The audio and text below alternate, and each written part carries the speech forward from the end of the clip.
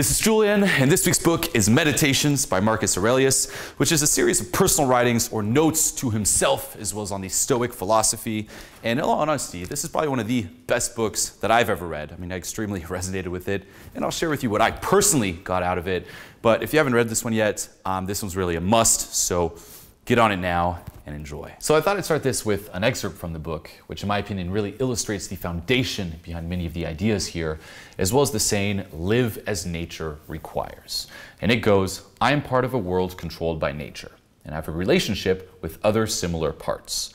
With that in mind, I have no right as a part to complain about what is assigned to me by the whole, because what benefits the whole can't harm the parts, and the whole does nothing that doesn't benefit it. So by keeping in mind the whole I form a part of, I'll accept whatever happens. And because of my relationship to other parts, I will do nothing selfish, but aim instead to join them, to direct my every action toward what benefits us all, and to avoid what doesn't. And if I do all that, then my life should go smoothly. Okay, and I love this. I mean, this really encompasses what I personally got out of this book, and I thought we could kind of dive into what he means by this. Okay, so basically he and many of the Stoics believe that the world is organized in a very rational and coherent way, and it's controlled and directed by an all-pervading force, nature. Okay, and all events are determined by nature and follow in an unbreakable chain of cause and effect. And as a little side note here, there are a lot of similarities between these ideas and the Hermetic principles that I talk about in this video here. What he basically says is that the design of the world is like a flood that's in forward motion. Okay, cause and effect, cause and effect, cause and effect is moving forward. And, okay, you can either go with the current and do what nature demands or requires, or you can resist it and just be dragged by it. But you don't have a choice. Okay, and this is huge. Do what nature requires of you. Another great saying is, all the elements obey the world, so why are you the only one complaining about its posting? Okay, true enjoyment means doing as much of what your nature requires as you can.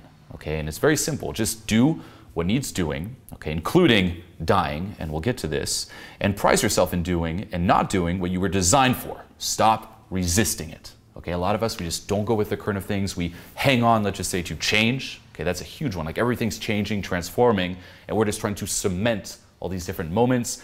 Let go of that. Okay, by doing that, you're just going to be dragged along, and your experience or journey here is not going to be very enjoyable. And you can really do this anywhere. Okay, what he says is that you can live an untroubled life provided you can grow, think, and act systematically. Okay, no one can keep you from living as your nature requires, including your current life situation. You know, we tend to think that our current circumstances are holding us back. It's like, you know, I wish I could go with the flow of things, but I just don't have the money. I'm not living, you know, where I want to be living. But guess what? You can live here as you expect to live over there. You know, there's that old saying, it's like wherever you go, there you are. You're here now. You can live according to your nature right now. Okay, what's most likely holding you back are your own misperceptions, let's just say. Okay, and we'll get to this. Now, building on this, okay, understand that whatever happens to you was meant for you by nature. Okay, woven into the pattern from the beginning. Okay, it's again that chain of cause and effect, cause and effect, cause and effect. And whatever happens to you is for the good of the world. Okay, it's been waiting to happen from the beginning, and it's for your own good. Okay, each of us needs what nature gives us when nature gives it. And this is something that we resist as well. You know, something bad happens, we're like, why did this happen to me? It was meant to happen to you from the beginning of time, and it's for the good of the world, the good of the whole. Okay, a great saying is, it's what nature prescribed.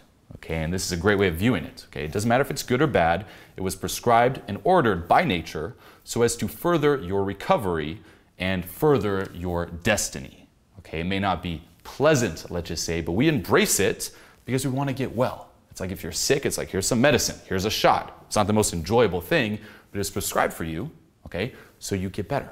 The same here. Everything that happens to you, embrace it. You need those experiences, okay? And no nature would do the opposite, okay? That is, bring something about that wasn't beneficial to what it governed, okay? It's not against you.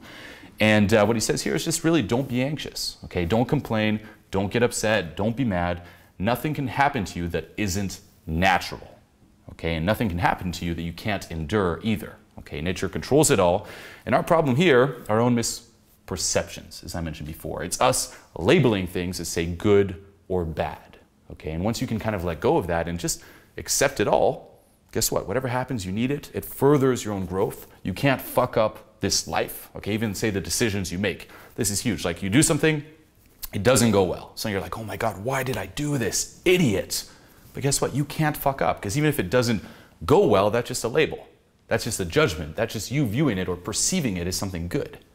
But even if it doesn't go well, you grew from that. If you look back at your life, some things were good, or again, you perceive them as good, some things you perceive as bad, but no matter what happened, you grew.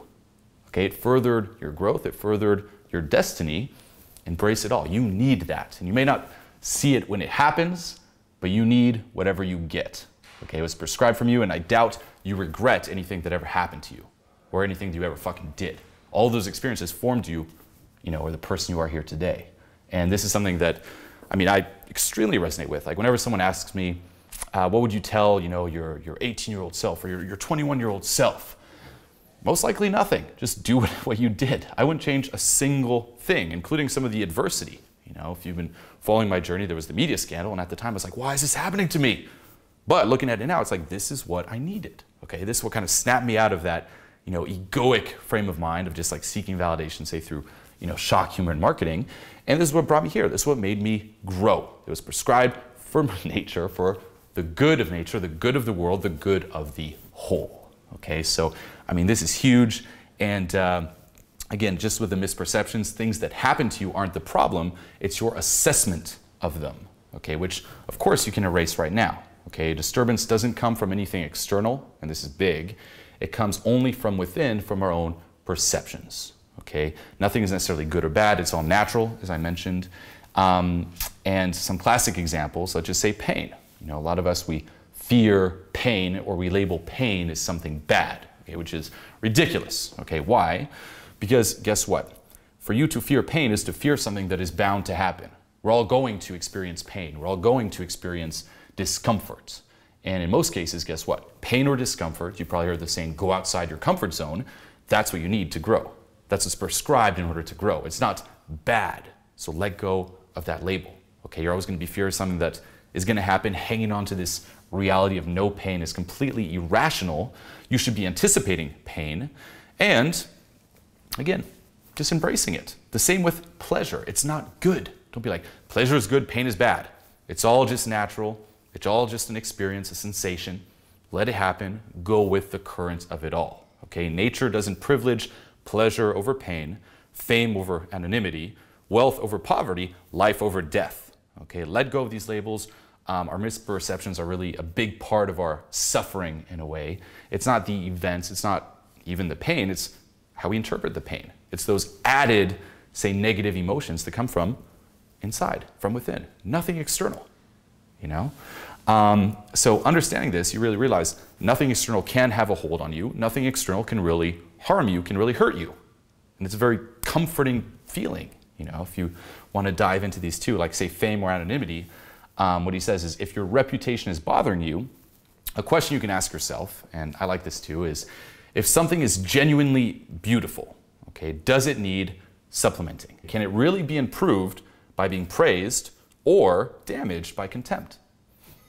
Something to think about, okay? And in terms of getting rid of misconceptions as well, look at who those people really are, those people who praise you or those people who don't approve of you. Get rid of those misconceptions, because we're like, oh, those people are amazing. Not really, okay? That doesn't mean look down on them either. It just is, okay? The emptiness, as he says, of all those applauding hands. The same with wealth or poverty, okay? A great quote from the book, which is something he learned from his adopted father, is, the way he handled the material comforts that fortune had supplied him in such abundance, without arrogance and without apology. If they were there, he took advantage of them. If not, he did not miss them. Okay, and once again, nature gives and nature takes away. And anyone with a sense of humility will tell her, give and take as you please. Okay, not out of defiance, but out of obedience and goodwill. Okay, nothing belongs to you. Huge. We tend to think like, this computer is mine, this camera is mine, this is all mine. No, nothing belongs to you. It all belongs to nature. Nature can give something to you, nature can take it away. If nature gives something to you, enjoy it while you have it, but don't get attached onto it. Don't view it as, oh, this is something good. It's like, oh, It's just an experience. It's just something that is of nature, okay? All things of nature are equal, good or bad. It's all equal. And if they take it away, that's fine too. Here's another experience. Embrace it, go with the flow. If you get attached onto something, at some point you will lose it and you'll feel bad, okay? And even when you have it, you'll be afraid of losing it. Let's just say approval. You get approval, like we really want approval, we want that fame, you get it, as soon as you have it, I don't want to lose it, I don't want to lose it. At some point you will, okay? Or you'll live your entire life just trying to hang on to it in suffering. If it's there, enjoy it. If it's not there, enjoy that too. Everything comes from that same source, nature, and the only thing that you have a clear title on is your mind. That's it. Your body, your breath are yours in trust, okay? Which leads us to life and death. Okay, we tend to think life over death, and this is probably the biggest one. You know, we tend to label death as bad, and most of us spend our entire lives trying to avoid it. You know, everything we do is trying to avoid death. You know, if we want to leave a certain legacy, it's like people will remember me, like anything to just avoid death. Okay, instead of simply accepting that it's nothing but a process of nature. Okay, and not only a process of nature, but a necessary one. Things, again, are destroyed, then there's reintegration. Destruction, reintegration. That's the way the world works. Even you, guess what? You were born, you're going to die. That transformation, that growth, that's the necessary process, okay? So embrace it, okay? There's no escape from the rhythm of events, okay? Another similarity to the Hermetic principles. And it's key to understand here too, that the world cycles never change, okay? Up, down, from age to age. All of this has happened before, and I love this, and it will happen again. It's the same plot from the beginning to end, the identical staging, okay? And observing life, remember this, observing life for say 40 years or 1,000 years, would you really see anything new? Not really. You know, if you want to get even deeper, all there really is right now. The present moment, that's all there really is, and guess what? The rest of life is just more of this right now. Nothing in the future, nothing in the past, like, is any different than right now. It's just more of the present moment. And remember too that your job, okay, is to pass through this brief life as nature demands. Okay, going back to the beginning, as nature requires, and to give it up without complaint. Okay, you accept the limits placed on your body, you accept the limits placed on your time, you just accept everything. Okay, and what dies doesn't vanish, and this is important to understand. It stays here in the world, transformed, dissolved as part of the world and of you. Okay, you have functioned as a part of something, okay, of the whole, and you will be restored into what produced you. Okay, and this is something that, I mean, I personally try to remind myself of every single fucking day. It's that everything is connected, everything is related. You know, we all come from the same place, everything comes from the same place, and everything ends up in that same place. Okay, everything is interwoven, and just in terms of how you live your life as well, you know, if you love yourself, you love nature as well. You know, and you love everything that is nature as well. That is other people, different experiences, different events, different objects. You just love everything. If you hate other people, you hate nature and you hate yourself. Love everything and everyone else, okay, as we're all part of one big whole. Cooperation is key. Thus, go with what nature requires, what nature demands. Okay, and this is what I personally got out of this book. I mean, I extremely resonated with this. I mean, this is my view. It's like, whatever happens, embrace it. There's always something to get from it, and try to let go of as many labels as possible, and anything external. You know, it's like, it's really a job of managing what's in your control, your actions, your perceptions. You can choose to see things for what they really are, or you can choose to buy into different labels or what other people believe. You know, it's like, who says that, say, being wealthy is better than being poor? Who says that being famous is better than not being famous? No one. Are you buying into that, or are you seeing it for what it really is? That's really all I can say. Is like, try to let go, control your mind, embrace, surrender to the process of things, stop fighting against them, stop adding those extra negative emotions to whatever happens. Okay, nothing is good or bad, nothing is a punishment to you. Like, say you're stuck in traffic, you're like, why is this happening to me? No, it's not happening to you, it's nature. It happens to everyone else as well. Okay, and remember, nature will not give you something that you can't endure. Huge. Okay, so, I mean, yeah, this book, highly recommend checking it out. Check the comments for next week's book. Let me know what you think of this video, and as always, until next time.